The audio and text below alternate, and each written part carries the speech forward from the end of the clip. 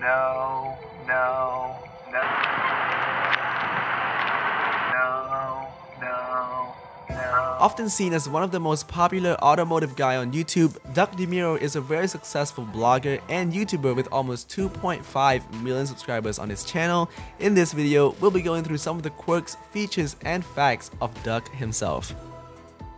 Wherever you want, even if it's between a Ford Escort and a semi-truck.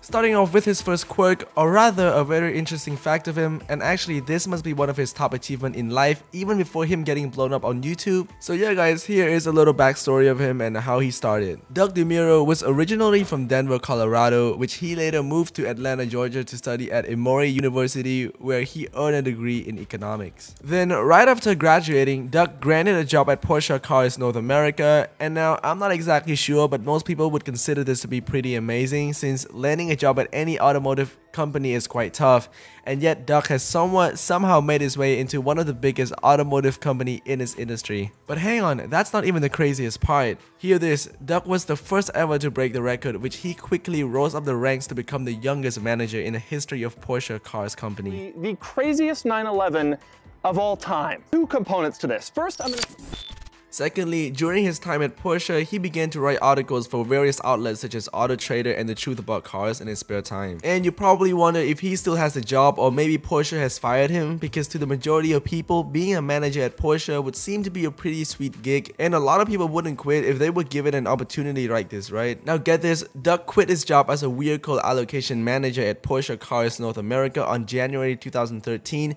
to pursue writing full-time and began writing for Jalopnik. He then created a series where he would buy cars to own for a year at a time, usually voted for by the readers, which later became known as the Duck car. Since its inception, these are the cars that he has bought: the Cadillac CTS V-Wagon, Ferrari 360 Modena, Hummer H1, Nissan Skyline GTR, Aston Martin V8 Vantage, Dodge Viper GTS, Nissan S-Cargo, and the Land Rover Defender 90. And there's an article on Jalopnik where he answered to one of his fans about his job of being a manager at Porsche.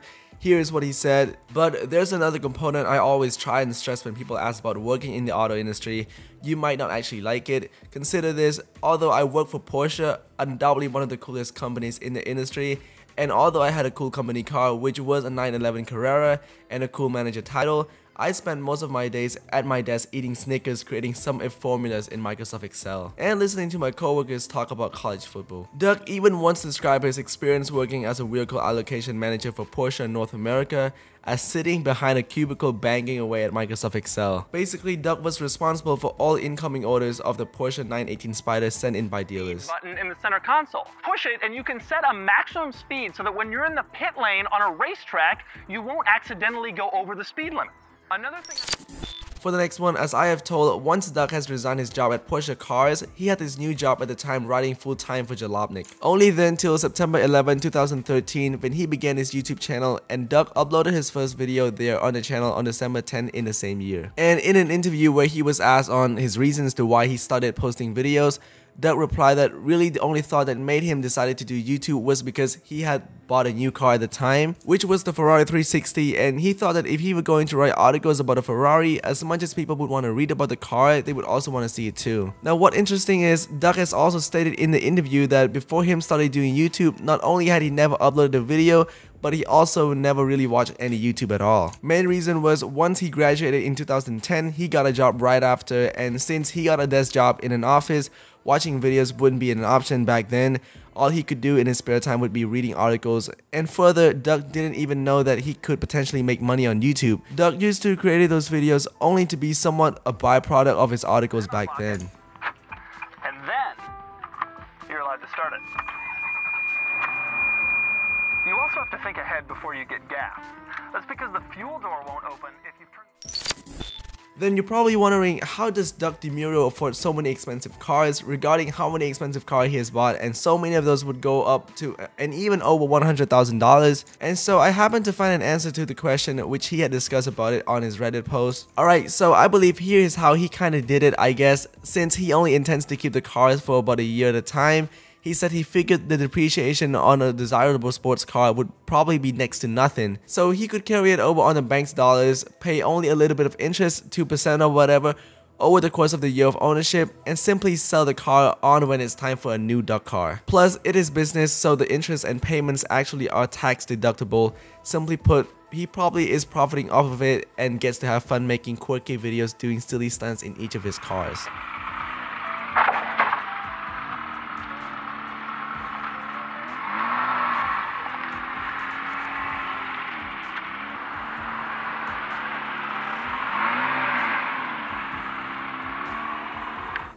But you forget all that stuff on a beautiful Saturday afternoon with no one else on the road.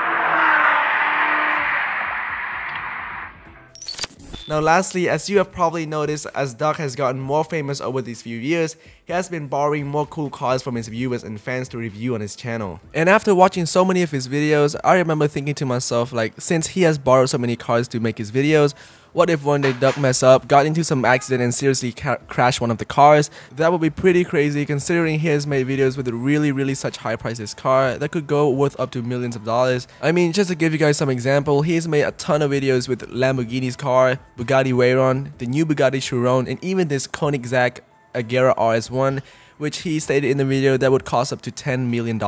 Now, if you were to be the owners of these hugely expensive cars, like, how could you even trust literally anyone to test drive it? So in the same interview from the video that I've just shown you before, Duck has happened to address on this topic too. He kind of said that he knew that if any of his viewers got some interesting cars, he guess it's like kind of cool for them to let a YouTuber go on and review the cars. But how would you feel if your car is worth $1 million? Now that has to be a whole nother story, and that's why Duck had to get insurance.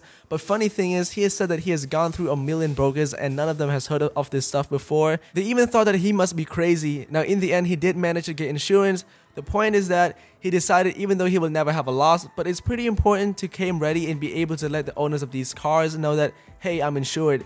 So yeah guys, that will be it for the video today. If you have actually made it here to the end, please make sure to drop a like on the video, hit subscribe, and also don't forget to ring that notification bell next to it. I hope you have a wonderful day. Peace, and I'll catch you later.